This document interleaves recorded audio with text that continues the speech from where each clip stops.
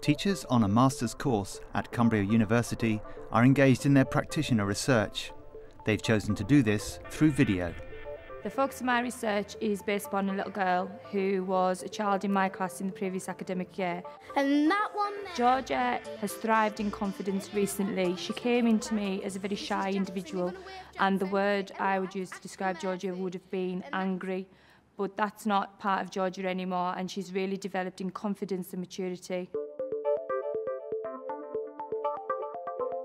They're all sitting quite very smart and behaving well. She's really enjoyed using the film and the camera, and she really enjoyed going around recording the school, and she enjoyed the praise that she got off other members of staff, how confident and capable she was. So now I'm going to go and show you my class, the one with all my friends. I decided to use film because I thought it was a good idea to capture Georgia in different situations when I wasn't there, in a new classroom with the new teachers, but also with the peers that she'd been with throughout her school life. This is my teacher. That one there is Hannah.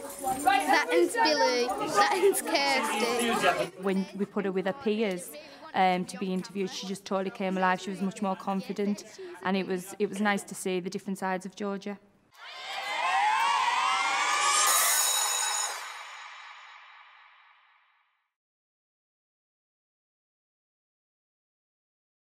I decided to focus on a project surrounding the behaviour of one individual child, and that child is Georgia. Georgia came into my class last September as a Year 4 child.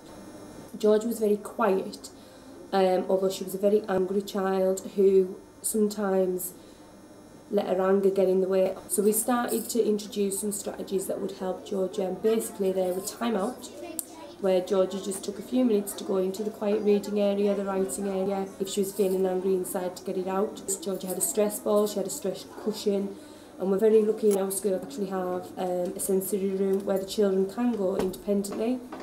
And Georgia got used to using this of her own accord. So these strategies were implemented quite early on in Georgia's academic Year 4, and by Christmas time she was settled. She had a really good year in Year 4, and we had a superb time. So I didn't want all of Georgia's hard work to go to waste when Georgia moved into Year 5, and I was a bit anxious and a bit worried how I was supporting it. So how have you found your first 4 weeks of Year 5? Quite well, I haven't been told off yet. You haven't been told off, and were you expecting to get told off? Why? Because we just felt scared going into a new class. Why? What was scaring you about going into a new class? Because it's a different class and there's no carpet, and Miss Stubbs has got a really loud voice when she shouts. Okay, so was it the whole different sort of setup of a classroom? What do you really enjoy about Year 5? I like all the different art topics we do and paintings, and I like maths because I still like maths. Yeah, okay, so you had a maths lesson this morning, didn't you? Yeah. She's working confidently in her lessons, and numeracy is fantastic. She's very keen to answer questions all the time, but I'm not seeing her take that into other elements. When I'm interviewing her, Georgia's very quiet. And I really need to see her own personality coming out. Something Told the Wild Geese by Rachel Field. Something told the wild geese it was time to go. Though the field lay golden, something whispered, snow.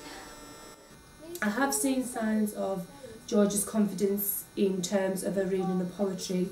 Georgia would never stand up in front of the class, let alone a whole audience of people, to read out her work that she'd actually done, and she was actually proud of her own work, as Georgia could tell you. What do you like doing best in maths? Like, what's your best subject? My favourite subject's maths, and I like times tables and like divide them by 100, tens and thousands, but like I've got to enjoy it all to be what I want to be when I'm older. Do you actually like learning your spellings and that? I don't like learning them, I just don't want to learn them, but I haven't got a choice. She's very reflective, and I've had excellent reports from Mum and Georgia saying relationships at home are getting stronger, and she's using the strategies that she's actually learned, and she's able to reflect on her behaviour. If she does now have a tiny blip, which is all they are now, are blips, she can take time to reflect. In year 2 and 3, I can remember in year 2 when... I've just interviewed some of your friends, okay, and I asked them to give me 3 words to describe you in year 2. So I took them all the way back to year 2. What kind of words do you think they might have come up with? Bad. Bad? Mischief. And... Mischief, did you say? Mischief, okay. Very smart. Not very smart, okay. What about sort of in terms of your behaviour? What would they have said? Horrible. Horrible behaviour. Bully? You think they would have said bully? Okay, I'll give you some of the words that they did say and see if you agree with me, okay? Upset. Angry. Unhappy. Those were words that nearly all of them said. Do you think Georgia's behaviour has dramatically changed since she was in year 1, 2 and 3?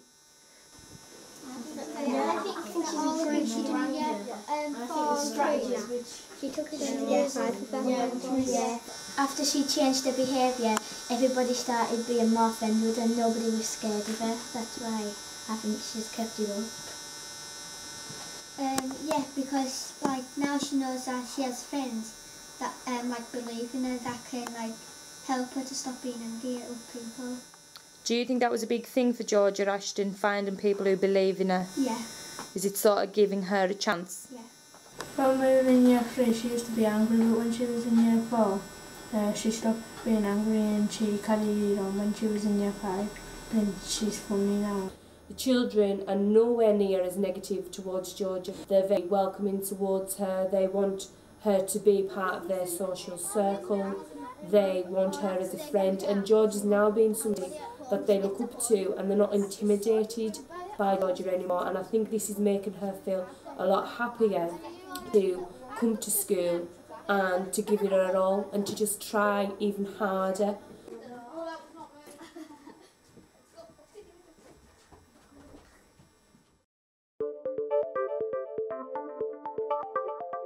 The course tutor, Dr. Pete Boyd, discusses the value of the research so far. So do you think the study was about behaviour management, or was it about the way in which the social setting of a classroom can help children to integrate?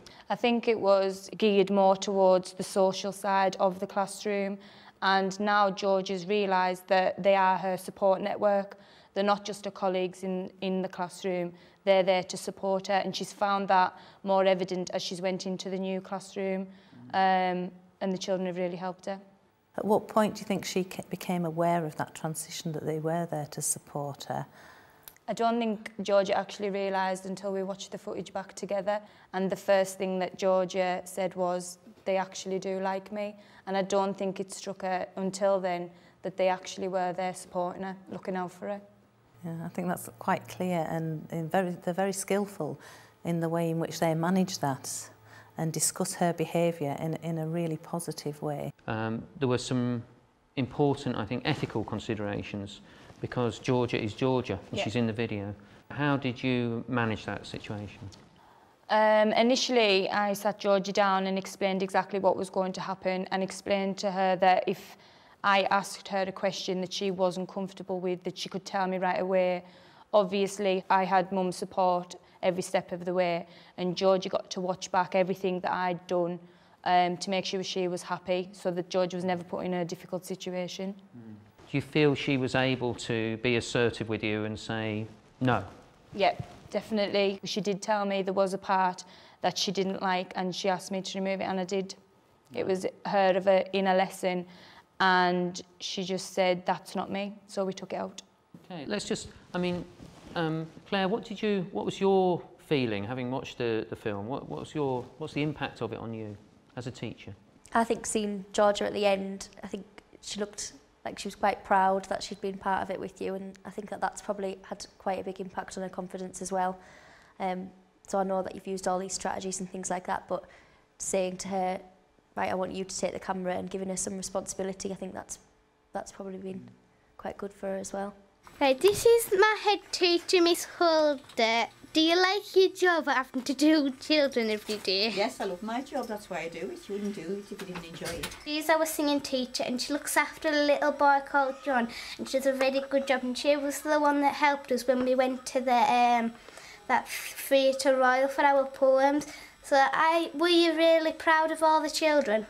I certainly was. We put a lot of practice in, didn't we?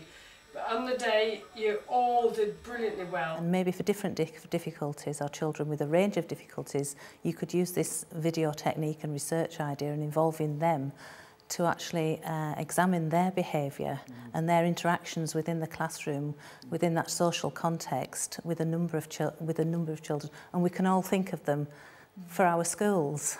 Yeah, I mean, that's what's great. I mean, it's, you know, we can think of videos being useful to teachers, you know, because the classroom's often a very secret place, and we don't, you know, using video can be able to share it with other colleagues. But this is quite innovative in the sense that it's allowing a child, and perhaps if we did it again, we would perhaps get Georgia even more as the researcher, as you were saying, Claire. She would be more in control from an earlier stage, because you just learnt that as it went along. My little friend Kieran's big brother, aren't you, Dylan? Do you look after him? Yeah, but he's off. But he's off because he's got a bad temperature. Oh, that's bad, isn't it? Yeah, but it's good news because he'll be back to school tomorrow. As a head teacher, Angie, how do you feel about that message coming out of this film, about that it's every individual child counts? I think it's a really important message, and you've captured it fantastically well here. You saw it in a social context and developing her behaviour, but in fact you've opened up her ability to learn, and Georgia now is freed up to actually learn, so that's impacted far, far greater on her lifelong learning than perhaps initially you were looking to impact on. You were looking for a behaviour change and a socialisation, but for her that's really set that her disposition to learning and how she will approach learning throughout her life now. And I think that's what we're trying to do with every child. And this every child matters. There's no one size fits all. It's knowing children and knowing a number of things that you can do, and having that bank of strategies and tools that enables you to get into every child and open that up for them. What impact will it have on your practice, do you think?